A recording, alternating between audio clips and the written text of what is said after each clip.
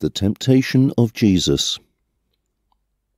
When Jesus returned from the Jordan River, the power of the Holy Spirit was with him, and the Spirit led him to the desert. For 40 days Jesus was tested by the devil, and during that time he went without eating. When it was all over, he was hungry.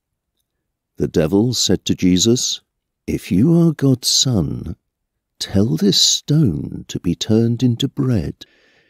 Jesus answered, "The Scriptures say, no one can live only on food." Then the devil led Jesus up to a high place and quickly showed him all the nations on earth. The devil said, "I will give all this power and glory to you. It has been given to me, and I can give it to anyone I want to.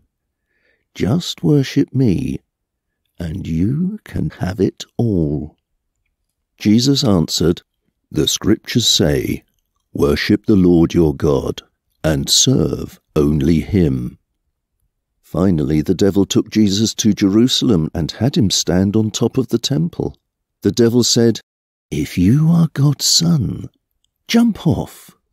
The Scriptures say, God will tell his angels to take care of you. They will catch you in their arms, and you will not hurt your feet on the stones."